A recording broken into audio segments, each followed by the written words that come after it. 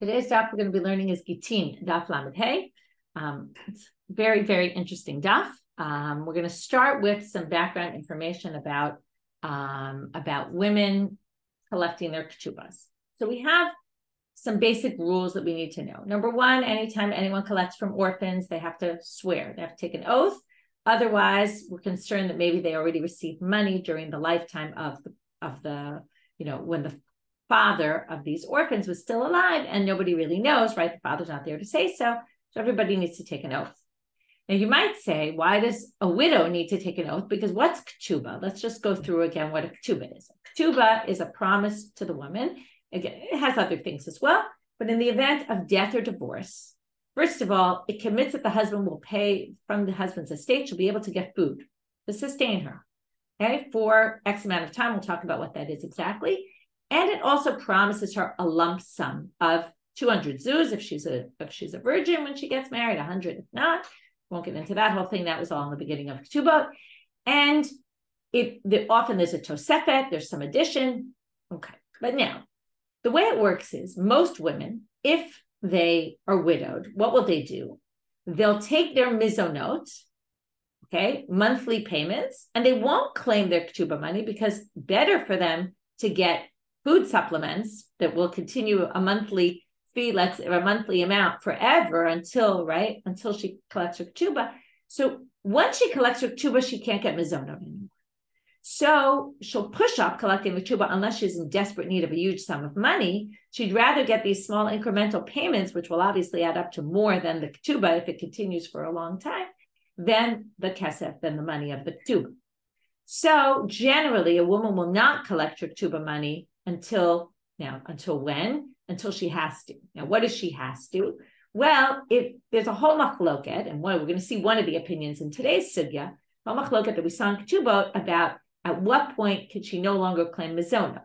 Okay, is it when basically it's all different opinions, but they all reflect kind of when she's cutting herself off from the family of the husband. The idea is that if this is all, by the way, for widows, divorcees, it's different because divorcees are already cut off from the house of the father. But widows are connected to the house of the father, the husband, until they start either putting on makeup and trying to go get married to somebody else. That's the most strict opinion, that at that point you can't already get mizonot. Or later point, right? You're already married. That's the other extreme. Okay, you're married to someone. Well, that's it. You can't get your mizonot payment anymore. Or we're going to see Shmuel's opinion today. Once you go to collect your ketubah in court, that's an indication that you're cutting yourself off because you're saying, I want this lump sum. I don't want my payments anymore. Just by saying you want to get your ketubah payment is enough to cut you off from mizonot. Some people say once you get your ketubah payment, okay, there's all different options here. There's a range. So that's some background information you need to understand. And the other thing you need to know is that generally a ketubah is called a maaseh beitin. We've learned this in ketubot a number of times, that even if a husband doesn't write a ketubah for his wife, the wife is entitled to the ketubah payment. Okay, again, in the event of divorce or death of the husband. Could be she won't ever get it because it could be she'll predecease him. But chances are she's going to get her ketubah money at some point. Because of that, the husband often sets aside money for her. We saw it in ketubah. It's called I forget how to say it. Sarare kaspe, something like that. He binds together money for her. And sometimes he might even give her some of that money during his lifetime because it's money with her name on it. Okay, Sarare atpase, that's the phrase. Sarare atpase means he basically puts aside money. Okay, tzror is a bundle of money. So because of that, there is a concern that maybe she got some of the money. Okay, she could have either gotten it before he died, or theoretically, she could have taken from the estate. If you think about it, she's managing the estate possibly once he's dead. So she could have taken some of the money also. And that's why we're nervous that maybe she's lying. Okay, but we don't normally think people lie for no reason. So we're going to talk about why exactly she's suspect. So what we saw yesterday is that since a widow cannot collect her money other than by taking an oath, because no one can take food, no one can claim any money from orphans without taking an oath, and she's no different than anyone else. So they got into a problem when at a certain point they decided that these widows are not allowed to take oaths. They were concerned about lying. We'll talk about why. And then Rabban Gamliel comes in and says, well, we need to have a way that women can get their ketubah money. So why don't we say they could take a vow, even though normally a vow wouldn't have been allowed, but in this case, they could take a vow. At the end of today's sugya, we're going to get to, well, if she takes a vow, theoretically, if she's remarried, her husband can nullify the vow. If she goes to a chacham, he can undo the vow. So how does a vow really help? That's going to be the end of today's class. But we have a lot of interesting things before we even get to that. So now the Gemara starts asking a question. And yes, the orphans could be her children. They're not necessarily her children, though. Either way, it doesn't really matter. Okay. My area almana. So let's go back to the Gemara's question. Why does it specifically say almana? Afilu kule almanani. It's a bit of a strange question. But what the Gemara is saying is, why does the Gemara say this statement? Ain almanani from when really the line should be no one can collect from orphans without taking an oath. Now, it makes a lot of sense why they're talking about a widow, because our topic is a widow, and we don't really care. We're not talking here about orphans. Our topic is the widow. And it makes a lot of sense that they specifically said the widow, but it's possible the Gemara just wants to teach us this next line, and that's why they asked this question. So, because we know that Habali so why are they specifically highlighting the almanah? Everybody needs to take an oath, to which they answer, almanah istrichale. You need to specifically say almanah. Why?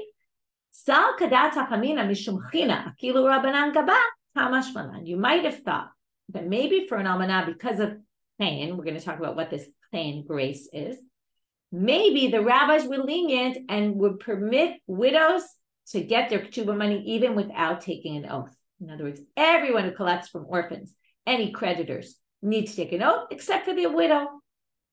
Hamashmalan, that's why our mission needs to tell us that it's not true. Also, widows need to. Don't think that. And what might you have thought? What's the china? So there's two opinions, and this term mishum china comes up a lot in our Masechet and also in ketubot and other places. And every time Rashi and Tosfot have a really interesting debate about it. So Rashi says we want to make sure the first Rashi on the page, that the men will find favor in the eyes of the women in order that the women get married. We need to make it easier for them. The whole ketubah is a promise. You'll be protected. So maybe if they know they have to take an oath, nobody likes to take oaths. So it was a thing then. Okay, we'll talk about this today, right? Oaths are very scary. People don't like to take oaths. If they know the only way they're going to get their ketubah money is by an oath, they'll say this marriage doesn't protect me, and they won't get married. Now, the problem with Rashi is this goes against all the Gemaras that say that women would rather get married, and men are the ones who are the issues, and they're the ones who don't really, need encouragement to get married. And that's why Tosfot says it's actually to encourage men to get married.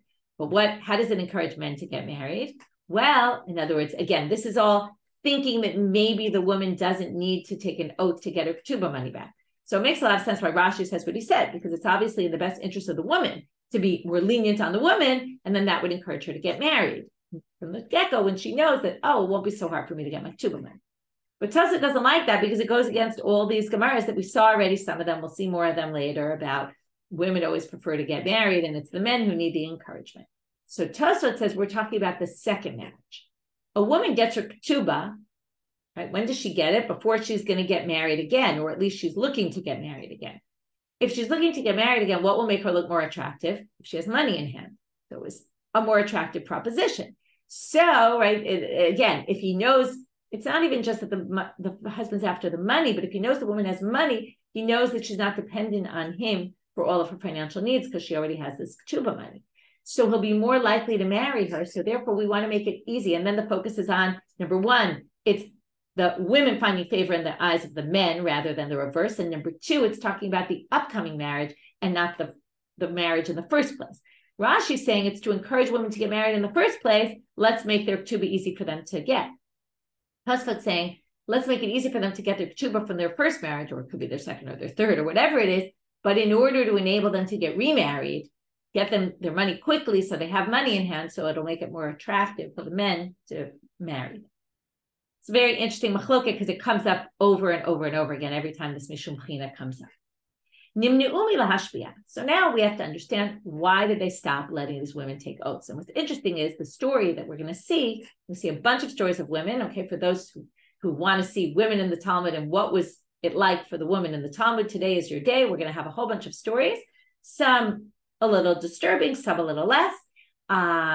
Anyway, you're going to get a little insight into some women in the time of the Talmud. So this story is actually the reason why they stopped women from taking oaths was because of some story of some random woman who took an oath. She happened to have been a widow, okay, but I don't think that that's relevant here. She wasn't taking an oath about her ketubah money, so it's very interesting that they wouldn't let women take oaths for their ketubah money because of what this woman did. And what we're going to see in this story and in another story later today, how sometimes you have an extreme story and that causes a reaction among the rabbis to change something. Okay, which is very interesting, right? We always talk about change or rabbinic change and how it comes about. Sometimes it's a very slow process. And sometimes one incident, as we say in Hebrew, there's a phrase, nafal asimon, right? The asimon in the old telephones, and then they realize we have to make a change we have to take drastic measures because of this situation. So the first situation is the following. So first, this is introduced by an ilema. Ilema means if you're going to say this, usually it's rejected. In the end, this won't be rejected, but they will raise a question on it. And they're going to say, but if you say that, blah, blah, blah, but we're going to have to wait a while till we get to the end of that phrase. We're going to be in mid-phrase for a while. If you say it's this story, then we're going to explain the story, and then we're going to explain some issues of the story, and then we're going to get back to finish the end of that kind of phrase. We're kind of mid-sentence, but I'll get back to it when we get there. If you're going to say it's Mishum de Rav Kahana, because of what Rav Kahana said. What did he say? Da Amar Rav Kahana and Amar La Amar Rav Yehuda Amar Rav. Some people say Rav Yehuda said in the name of Rav. There was a drought, and he keyed dinar zahav etzel amana. There was this man who gave a dinar zahav, a gold coin, to this widow to watch for him. She hid it in her flour. Okay, maybe not the smartest place to hide things. But again, people always, right, this happens all the time. You think, oh, let me hide things. I used to hide jewelry in pockets of my clothes. When I was nervous, I would get robbed when I was younger. And then, probably I gave away clothes with jewelry in the pockets, right? Because who can remember where I stuck it? So it's like that. So she stuck it in her flour. What happened? By the way, this is what I always said. If I gave away my clothes, it went to someone poor. At least they got some jewelry out of it, right? So here, this is what happened. She baked it in her bread. Her bread, she didn't realize the money was in there. It went to a poor person and the money was gone. So after a while, this guy comes back for his money. And he says, give me my dinar back. Now she says, I don't know where it is, but I swear, right? She swears in the name of her sons. She says that the sam hamava, the drug of death, the elixir of death, will come to one of my children. Okay, otaisha, she's talking about herself in the third person, which often you do if you're going to say the language of a curse. Okay, so the sam hamava should come to one of my children. If I benefited at all from your dinar. Okay, this is her oath. Not exactly in the typical language of an oath, but it is considered an oath here. Amru, and they say that the way the story goes, this is the way you would tell a story, right? The way the story goes, they say, it's like you don't really know if this is true, but this is what they say. Lo hayu yamim moatim ad shemet echad mibaneh. And not very many days passed, and one of her sons died. Ukeshashamu chachamim medavar. When the rabbis heard this, here you go with their drastic action. Amru, if this is what happens to someone who swears truthfully, which we'll get to in a minute, this is a truthful oath, well, hold off. All the more so, someone who takes an oath falsely. So therefore, they still don't really explain why they're worried about this, a regular almanah taking an oath falsely about getting her ketubah money, but we'll get to that soon. So therefore, they forbade these widows from taking oaths. My Tami Yancha. So the first question is, why did she get punished? She didn't really benefit. She didn't use the money for something. Well, she sort of did. Dinar. When you bake bread, right, the loaf is always the same size, or people pay by the weight, by the size. This dinar took up some size that her dough didn't fill. So in the end, she really did benefit not from the value of the money, but she benefited from the space that the money took up in her dough, in her bread. So she did actually benefit. Now, she didn't take an oath truthfully. It was a false oath. She thought it was a truthful oath, which is why they say, She thought she was swearing truthfully. And therefore, look how much she got punished.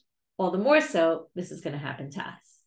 Now, Gemara now asks the question. It doesn't seem, and this is why I said before, it doesn't seem that the fact she's a widow is relevant here. It just happens to be a story with a widow. But again, it's unclear because this isn't a widow who's collecting her ketubah money. So it's a little bit strange. But what I think happened here was that the rabbi said, wow, look what could happen. It seems to me possibly they were worried specifically about women saying the following things, okay, about women kind of in a moment of desperation saying something that, there's also a concern. I mean, the woman's desperate to get her money. She might take a false oath because of that.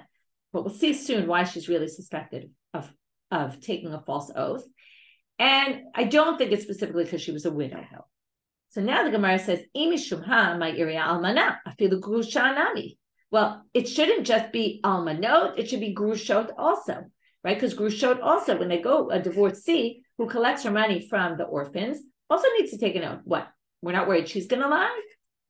Alama, and we're not. Because alama amar Rabbi Zera amar Shmuel is, if you're going to say, this is, by the way, we're back to the ilema. If you're going to say it's from this story, and because we see from the story that perhaps women, or perhaps, it's unclear, really. It's not so clear why the reaction was widows now can't take oaths to get their ketubah money back. But whatever reason they were worried about widows, they should have been worried about divorcees also lying. And why did Rabbi Zera amar Shmuel lo shanu el almana? And Shmuel said clearly that a divorcee can take an oath. So this reaction, if that was the reaction to this woman who took an oath, it should be a reaction across the board. Widows, divorcees, it doesn't matter. The sense is that women, or this is a situation that people would be suspected of lying in. So now they're going to say, no, why is it specifically widows? And now we're going to understand why specifically widows who are collecting their ketubah money. It's not all widows. It's widows in the context of this situation are suspect. And that's why if you say, why women, not men? Because it's specifically this situation. In other words, that story showed them that women sometimes could take oaths falsely because they believe that what they're saying is the truth. And we're going to see the same thing by this widow. And this is, I'm going to warn you that this next line is a little hard to understand exactly the reality here, but I'll try my best to explain it the way I understand it, but I'm not sure if this is the only way, because again, it's hard to understand without knowing the reality of how things went there.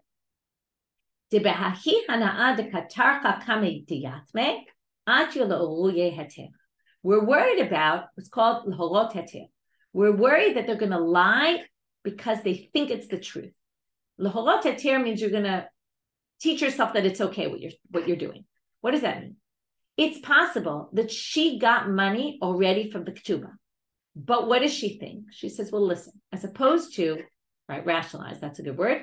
So she's rationalizing. What does she say? She said, either, now I'm not sure the reality, either what I told you is the husband already put money aside for her and possibly gave her money when she was still alive for the ketubah.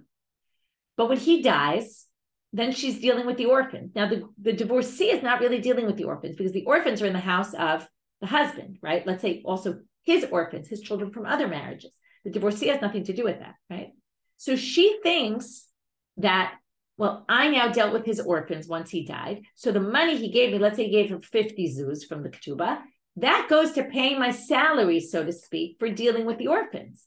We do this all the time. We justify. We say, oh yeah, that money I took from there, but I've spent my time. So maybe that goes to that time and not necessarily for what it was. I mean, not like we do this all the time, but I don't know, I'm trying to think of an example. But you could see where there's some justification here where she thinks, oh, that money, it wasn't clear to me it was my ketubah money. I thought it was for something else. I thought it was because I was helping deal with his children. I thought it was, okay? And therefore, she might take an oath and say, I didn't get the ketubah money, when really she did. But she just allocated it to something else, which, isn't really true because he really gave it to her as ketubah money. Maybe she's deserving of a salary otherwise, but then she should collect a salary. That's not from the ketubah money. So that's why there's a concern specifically with widows that they're going to lie. And again, lie, but thinking that it's true. We're exactly going to get your question, Becky. Amar Rav Yehuda, Amar Rabbi Yirmiyah bar Abba.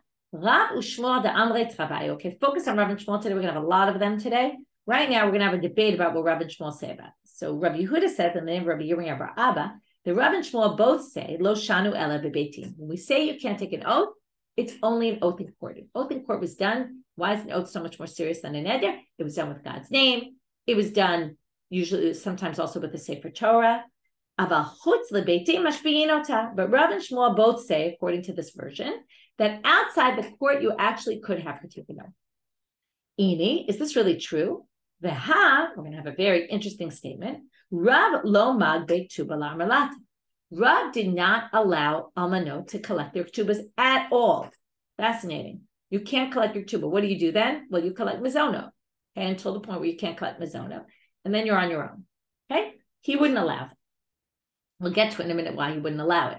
But if he wouldn't allow it, then obviously he doesn't allow a shvua outside of court, because if he allowed a shvua outside of court, it would be a good, easy way for them to do it. That's the point, is that Rav didn't let them take an oath, not in court, not outside of court, and wouldn't let them take a neder either, which we don't know why. But basically, Rabban Gamliel says no oaths, yes neder. Rav went farther and said not neder either. So, Kasha, this is in fact difficult to what Rav Yehuda said, because it really seems like Rav didn't allow this. Now, Shmuel allows this. Everyone agrees. But Rav, we're going to see, B'surah manuhachi. In Surah, they said, as Rav Yehuda had said. But b'nehardea, they had a different version, manuhachi. Amar Rav Yehuda, Amar Shmuel, lo shanu ela bebeitin. Chutz lebeitin mashbi'in otam. Now, notice the difference. The version in Nehardea was that Rav Yehuda said in the name of Shmuel only, not Shmuel and Rav. That Shmuel permitted it outside the court. Chutz lebeitin, v'Rav amal, afilu chutz lebeitin nami en mashbi'in otam. And then their version was, but Rav says no, you cannot do it outside of court even. And Rav letameh, and in this version it says Rav is consistent with what we know otherwise. De Rav lo mag ketubah la. Because Rav does not allow widows to collect their ketubah money, okay? Because they can only collect by taking oaths or neders. He didn't allow oaths. In a second, we're going to see why he didn't allow neder. Why wouldn't he allow a neder? Bishnei derav kilei nidre. In his time, people were very lax about vows. They didn't take them seriously at all. In which case, he said, if people don't take their neder seriously, well, that's not going to help. A neder, again, what would be a neder? She would say, all the fruits of the world are forbidden to me. Let's say something like that. The Mishnah had said, Kol masha yirtzu yitomim. The Yitomim would have to agree on whatever she was forbidding to herself, right? I'll forbid all the fruits in the world upon me if I took money from the ketubah. So if she doesn't care about a neder, then all she has to do is she'll eat fruits and go against her vow, right? The idea is here that if she really took ketubah money, she won't eat fruits. And if she eats fruits, it must be an indicator that she really didn't get her ketubah money. And there's no lying, by the way, it's just breaking your neder. Now, if people don't care about breaking a neder, then, it doesn't really help. So now we're going to have some situations because of this statement of Rav that would not allow widows to get their ketubah. So somebody goes before Rav Huna, a woman, and she says, Amarla, he says, look, you want your ketubah, but what can I do? My hands are tied. I'm not going to go against Rav. He was my rabbi. Rav says, I can't give you your ketubah, so I can't give you your ketubah. You can't take an oath in the court. You can't take an oath out of the court. You can't take an neder according to Rav, so we're stuck.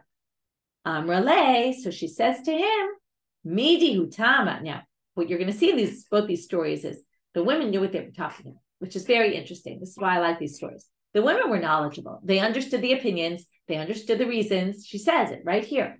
What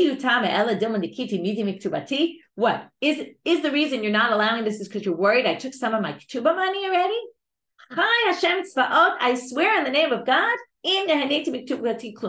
She just says, you're worried that I took money? I swear in the name of God I didn't take any money from my ketubah.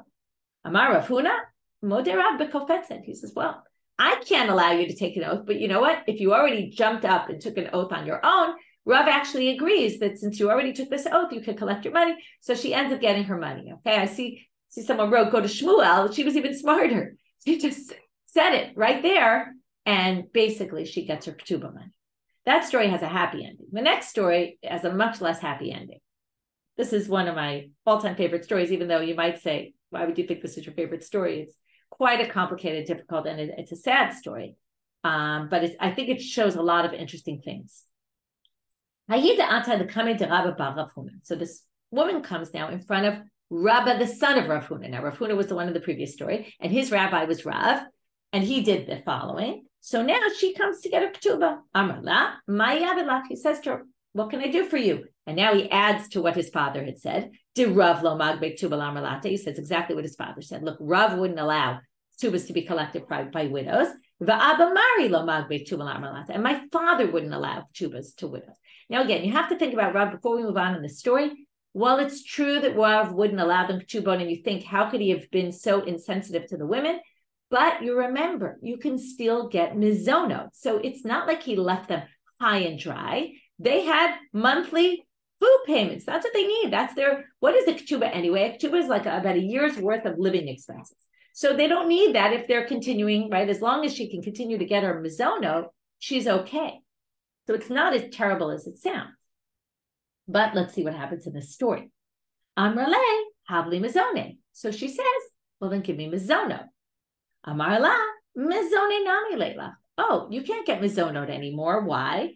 Da'ama Rav Yehuda Amar Shmuel. He now quotes a halacha of Shmuel. Hatavat ketubata bebeitin ein la mizonot. Someone who comes to the court to claim her ketubah money no longer gets mizonot. So now he really made her stuck.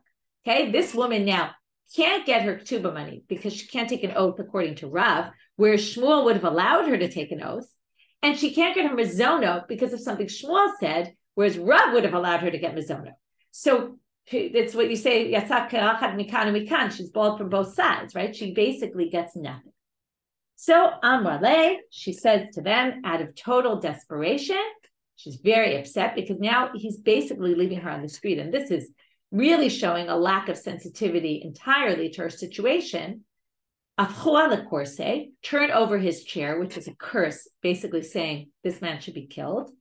Tibeitre avali, because he gave me the churras of both sides, right? He basically made me stuck because he held like Rav on this issue and Shmuel on that issue.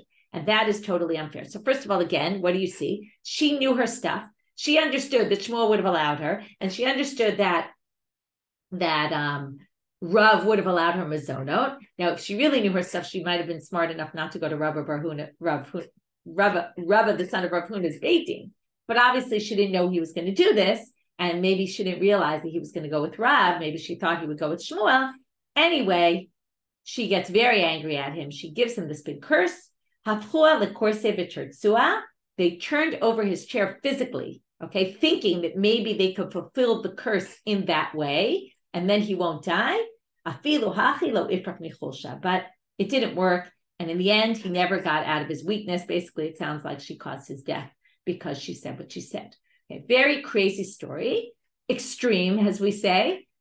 You see a woman who, in total desperation, and I always say about it always reminds me of that story of the woman who they built the sukkah with her beam and they wouldn't give her, right? They wouldn't give her the beam back, right? And she's very upset about it. And it was all these rabbis that were sitting in the sukkah with her stolen beam, and she starts screaming. And these women are in a state of desperation because here this woman is really being left on the street. She has no income whatsoever, and she's very frustrated, and she has no other means but to curse. That's all that's left at her disposal, and it's very hard to see. And even a woman here, she seems like she was knowledgeable and understood. But she understood enough to really criticize him. And that's what's important, because the next line in the Gemara is very significant, because in the end, she gets the job done. Maybe not for herself, but for other people. Because Amar le Rav Yehuda le Rav Yirmiyah Bira'ah, Rav Yehuda then says to Rav Yirmiyah Bira'ah, it's not clear if this happened immediately after this episode, but it's very likely. He says to him, Adra bebeitin ve'esh ba'achutz lebeitin.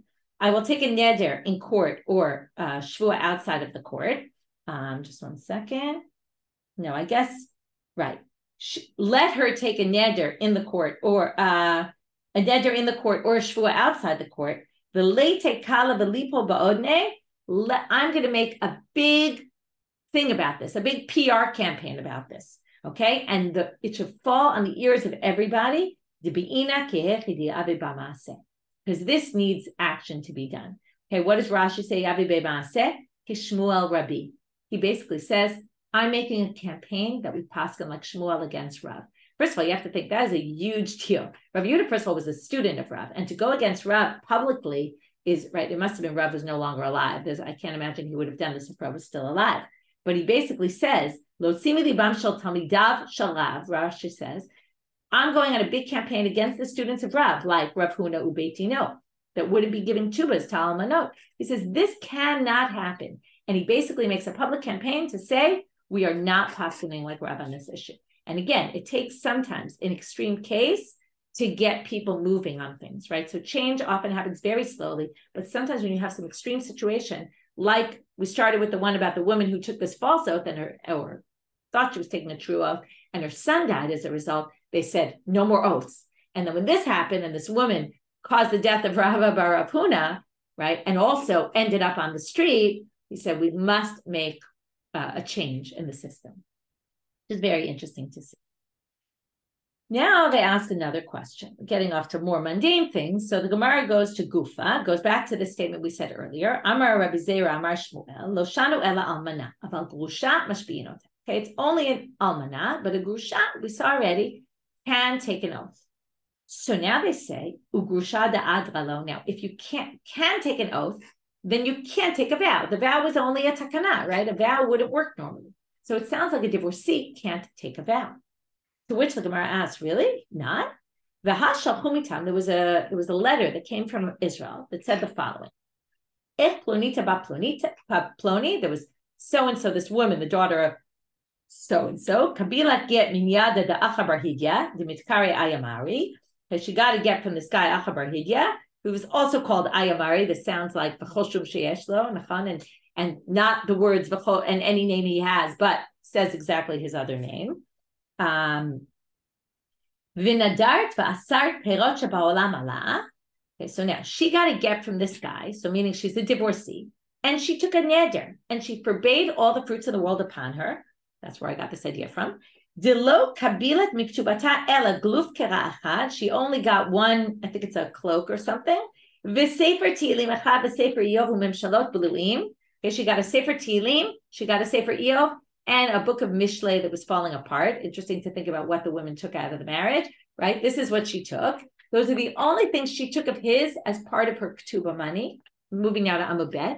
Vishamnum, and they assessed how much this, as we as the court assessed the worth of these items. It's chamisha maneh, that was the value.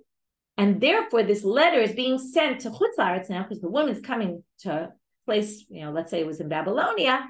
That's the husband was living in Babylonia. When she gets to you, get her the rest of the money. So what do you see here? She's getting a get with a neder, a vow. Didn't we say that doesn't work? To which they answer, Amar Ashi, Ahu get Yivamim hab. It was a get of Yivamim. What is a get of Yivamim? It's a get. Okay, let's talk about Yibum. This is a good review of Yibum. So we're going to get to a good review of Masechet Nidarim. So Yibum is the husband dies without children. She gets married to the brother, assuming he wants to marry her and do Yibum, but he doesn't give her a ketubah. Her ketubah money is from her previous husband's estate. Now, what happens? Which he doesn't have heirs because, right, the brother inherits him, but it comes from his property. So if her Yabam married her, by the way, Rashi gives a different explanation of this, but I'm going to go with Tosfot, which to me made more sense, but Rashi also gives another explanation. You can read there. But the get Yavamim is she married the Yabam, and then he divorces her down the road, which he can do. And when he divorces her, she gets the ketubah from the original husband's estate, which is widow, status of widow, because she's getting it as a widow, not as a divorcee. So that's one possibility. Okay, by the way, I meant to mention something else. It reminded me, I forgot to mention this. When we talked about a grusha getting her money without taking an oath, right, that she can take an oath. We're talking about a divorcee taking an oath about the orphans, right, for the orphans. So why is a divorcee collecting money from orphans? Or why would a divorcee need to take an oath at all? A divorcee is getting the money straight from the husband. The husband's there. There's no, right? There's no reason why she would need to take an oath at all. I forgot to talk about this. This just reminded me. But the idea here is that a divorcee there's a whole bunch of situations, there's at least 5, where a divorcee might need to take an oath. I'll give you 2 of the examples. One is, let's say the husband claims, I gave you the money back already. So then if they have an argument about it, and he says, I gave you the money, and she says, no, she would need to take an oath. Okay. And there we're not worried that she's going to lie falsely. Or the more simple example is she got divorced and then the husband died before she took her ketubah money. So now she's collecting it from his orphan. Okay. Also, this case, I agree with your question, Gita, which is even this get yivamim, there are no orphans. but still it's similar. What's the issue with orphans? That let's say she's taking it from the orphans now, and that's what happens to the property. The property goes to the brother, who's the Yabam, and then it goes to his sons. So now she's collecting from his sons, who first of all are now orphans, right? And it's money that's really theirs now. So there are orphans, number one.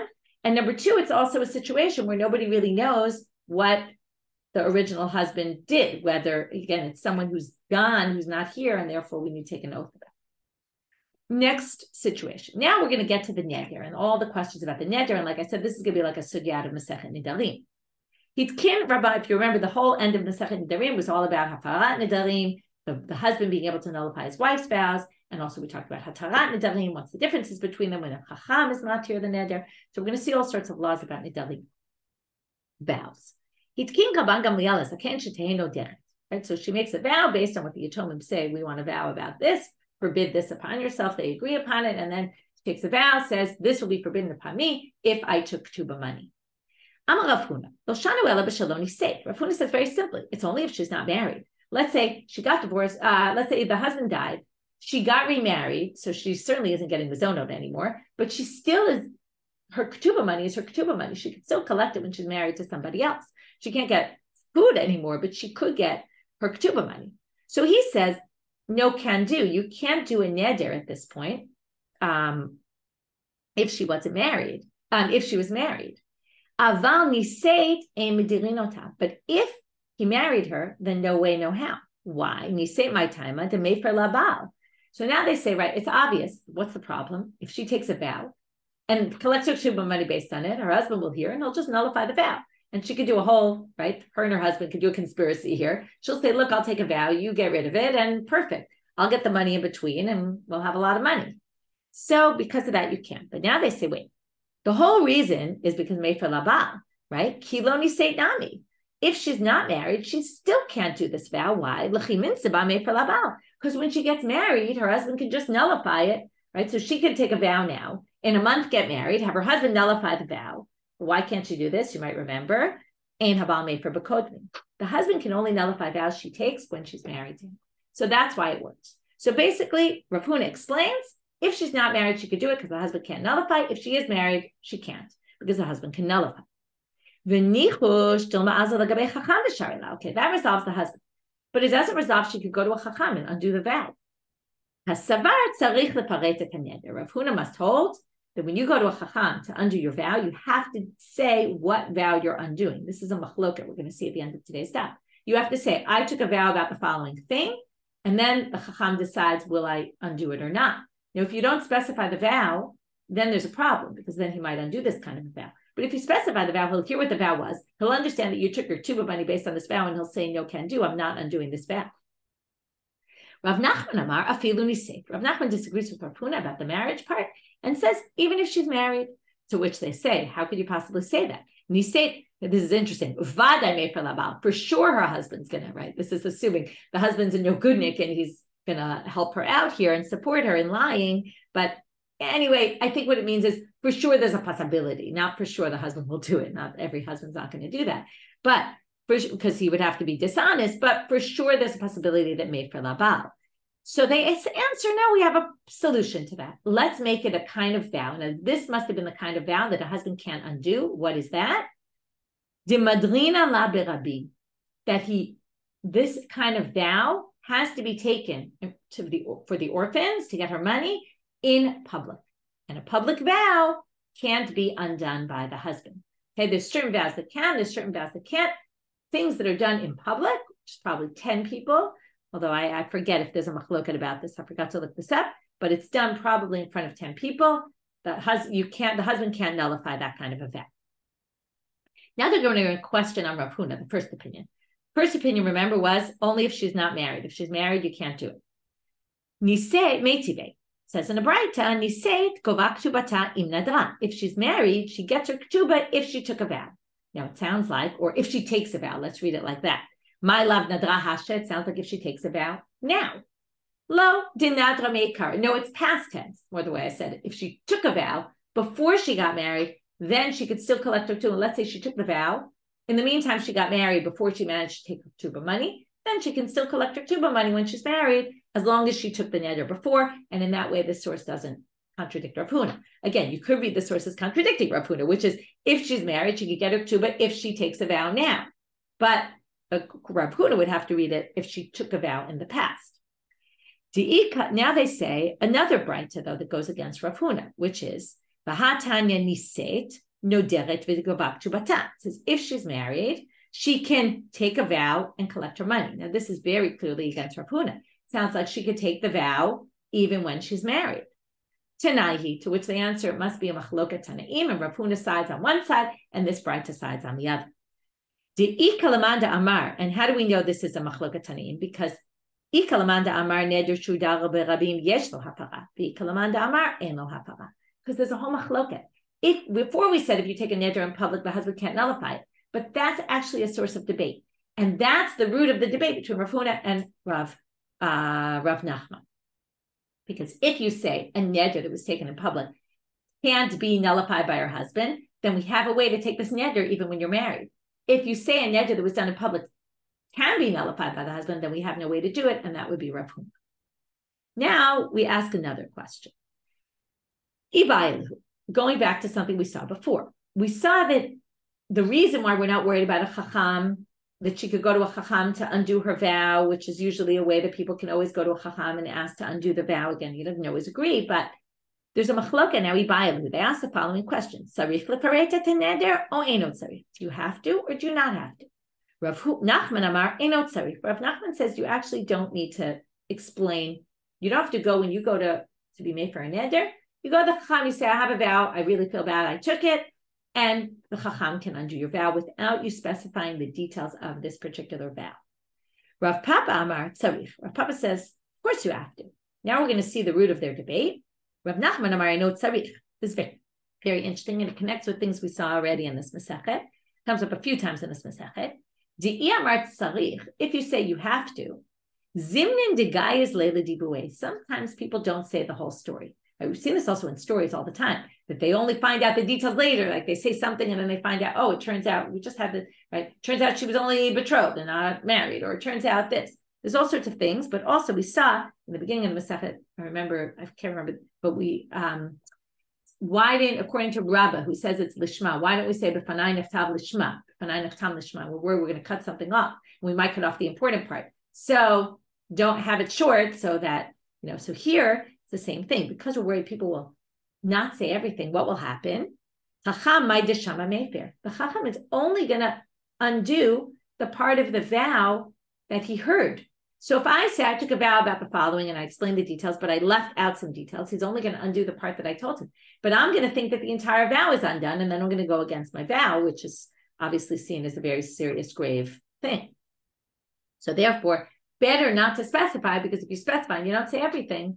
By the way, if you know, in Hatarat Nidarim, when we do it on Erev Rosh Hashanah, or some people do it Erev Yom Kippur, it says there, and I can't even detail all of them. Like my Nidarim were great, and I can't even detail all of them. It's kind of giving a bit of a, and I know there's things here that I'm not specifying, and I want you to undo those as well. Tnan, now they ask a question. Rav Papa Amar Tzarich Mishum Milta Di Surah. He says, no, you have to specify your neder. Why? Because maybe you'll have something that's forbidden to you that you forbade. Let's say you say, this would be weird, I'm giving an extreme example, but you say, I take an oath not to eat pork. Okay. Now, if a chacham undoes that for you, you say, listen, I took an oath, I feel bad, I took it. Can you undo it? And you don't realize that eating pork is forbidden by Torah law. Now, maybe that's Torah law. It's a bit extreme to think that you wouldn't know that, but you can think of an example that you wouldn't realize that it's also forbidden by the Torah, and then the chacham will permit it, and he'll actually be permitting you to do something that's actually prohibited. Or our case is a perfect example. She took an oath in order to collect the money, and now she wants to undo not an oath, a vow.